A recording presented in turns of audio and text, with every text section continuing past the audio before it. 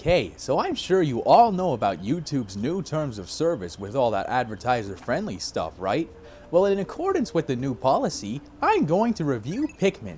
Don't worry, this is a safe space. There won't be any naughty language that could ruin your life. There won't be any violence, and we're just going to ignore all the bad aspects of the world. It's gonna be so much fun, you guys, I can't wait! Alright, so when you start a new file, it shows a cutscene where a guy is flying a spaceship, or to use the politically correct term, the SS Dolphin.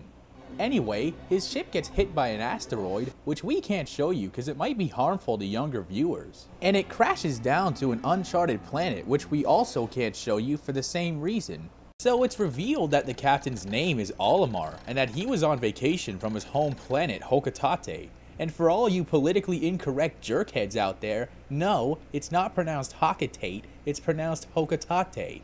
So Olimar walks over to this weird object sticking out of the ground, but when he approaches it, it bursts out of the ground and hits him in the face, which I can't show you because it might traumatize younger viewers. Anyway, Olimar decides to refer to the object as an onion, which I think is a little bit offensive. Just because it looks vaguely like an onion doesn't mean you should call it one.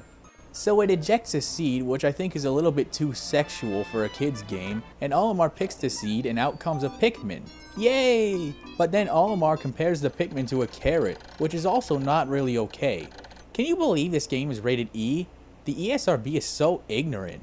So anyway, this game gives you the ability to attack innocent flowers, which is honestly it's just so grotesque, I don't even want to think about it. Anyway, you take these things into the onion and it sprouts more seeds, which again is just way too sexual, you guys. I can't stress that enough. Anyway, Olimar orders these Pikmin to help him, and they basically do his bidding for him.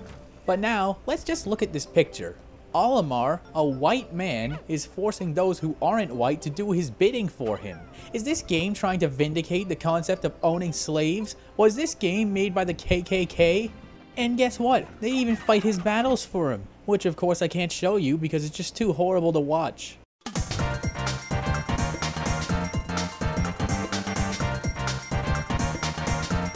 In other news, a young family of 5 was recently mauled to death by ISIS-inspired grizzly bears. Here's the footage.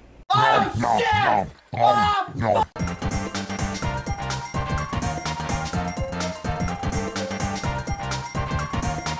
But in the end, Pikmin is a great game, and I'd recommend you give it a try sometime.